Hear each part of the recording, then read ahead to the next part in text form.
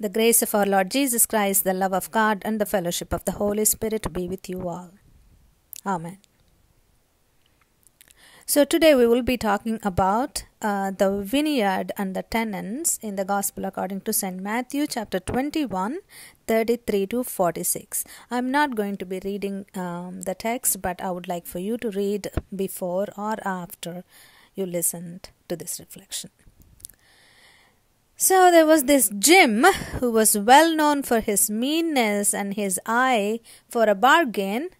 One day he was looking for a cheap wedding present for his niece. So he went into a gift shop in Golders Green, a very fancy place to shop. As he was walking around, he noticed what was previously an expensive glass crystal vase lying in the corner. It was in three pieces, it's broken.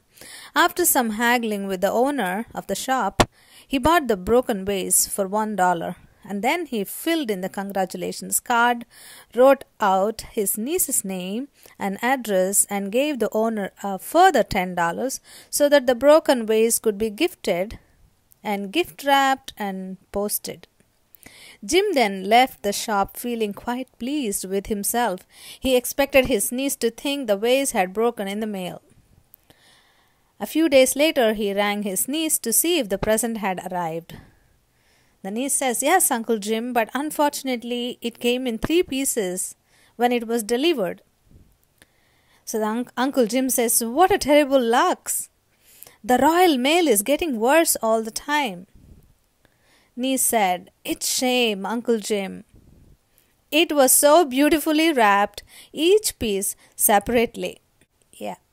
Every day and each day, people make choices to be right or wrong, to be kind or mean, to be good or bad. Most of us are all of this. We all lean heavily, hopefully, onto the good side. And there are the others that act badly, cover up, and seek for good reputation, as the man in the story. And there are those that are insecure, always suffering from complex, either inferiority complex, always with lack of confidence, or superiority complex, projecting falsely of their greatness while insulting others. And there are those others that are self-righteous, and they are often judgmental of others. Everything is measured as right and wrong. They see that they are always right and others are always wrong. They are not teachable because they are not open to listening or learning. The self-righteous chief priests and the Pharisees that we see in the text today, always confronting Jesus, always arguing with him, always trying to put Jesus on the spot and finding fault with his teachings. Jesus has tried to teach them and those others around him about the kingdom of God. We have been studying the Gospel of Matthew for several months and weeks now. Jesus began his preaching about the kingdom of God and its values at the very beginning. Sermon on the Mount is a groundbreaking preaching about the kingdom of God and its values. Jesus knows there is no other kingdom that can be compared to the kingdom of God. So he used relatable stories of normal people to simplify the profound spiritual matters. Jesus explained the kingdom of God in so many parables. Out of 23 parables that Matthew recorded in his gospel, more than half of these gospels directly explain the deeper meaning of the kingdom of God. In the text today, Jesus tells this very interesting and provocative story about a landowner and tenants who are farmers. According to the text, the landowner does all the work initially in his land. He plants a vineyard, digs a wine press where the grapes can be trampled and the juice extracted. He builds a watchtower so the crop can be guarded. He does everything he can do to make it fertile and fruitful, and then rents his land to the tenants, so they may use the land and benefit from the crop to meet their needs. In turn, the landlord only expects a fair share to be given to him from that of the harvest. The land belongs to him and the labor belongs to the tenants, and they both share the harvest, it's a win-win. Sounds good. Now what's the problem, we might think. But in fact, the story takes a different turn. There is a rebellion among the tenants. The farmers go against the landowner and the deal that they've made. The tenants get greedy. They no longer want to be the tenants, but they somehow want to own the vineyard. As much as we get angry with what the farmers want, does it not sound familiar to us? At least to me. It does not come as a biggest surprise as we see it all the time, that the tenants do give trouble to the landowners, that there are some who may even try some ways to own the land. No wonder that the lease agreements, the rental agreements these days are as long as 4 pages with legal clauses and conditions before one leases out an apartment or a building. Yes, it happens. We say many times, yeah, these things happen. It is the most dangerous response people sometimes say to wrongdoing that happens. Just because it happens all the time, doesn't mean it is right. What it means is that we grow callous, we grow insensitive, and we feel numb to the wrong things that happen around us. We begin to accept, we allow, and then it becomes normal. In some contexts, bribes are so common, so normal. Corruption, just normal. Sexual violence against women, just normal. It's not that big deal.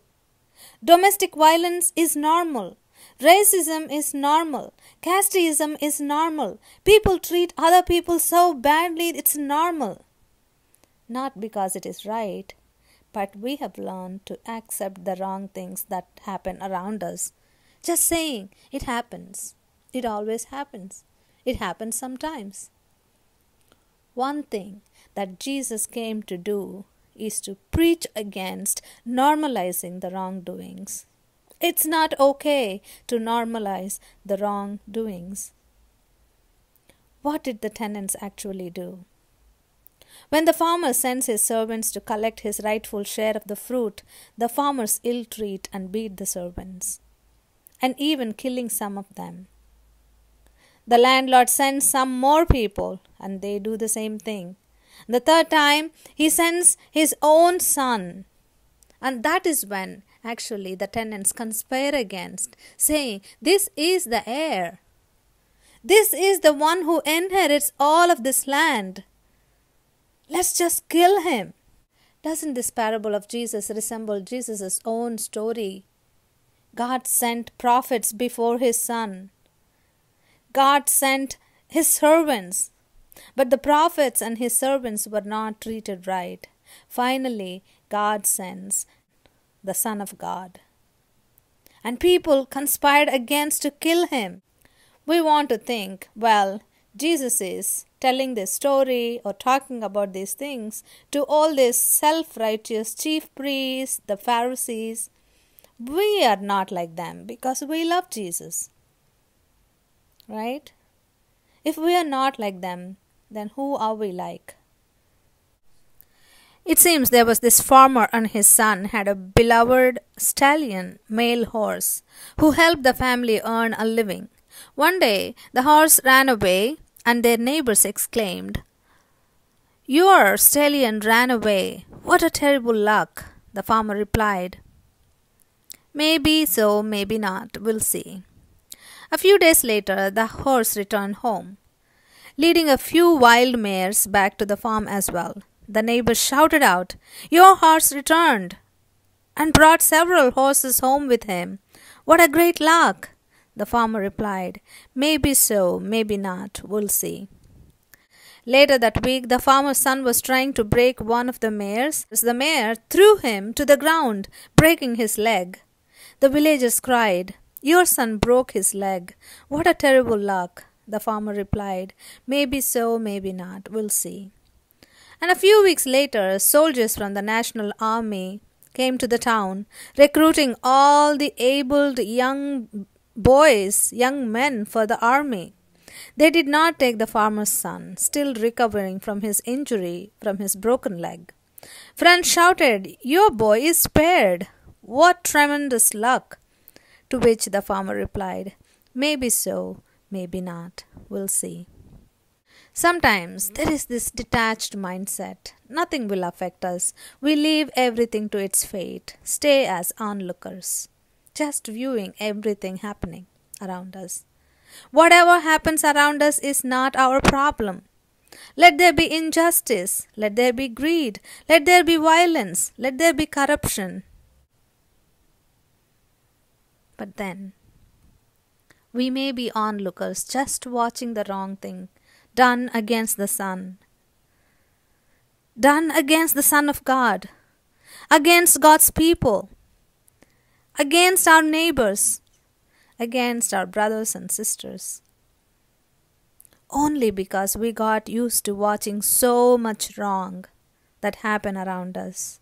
No one to stop, no one to question, because we are just our happy beings. Jesus repeatedly preaches the values about the kingdom of God. He spoke about forgiveness. He spoke about compassion. He spoke about kindness. He spoke about justice. Today, it is about fairness. Let us be the instruments of that fairness of the kingdom of God. When we say each time, "Your kingdom come," when we say the Lord's Prayer. May God bless these words. Amen.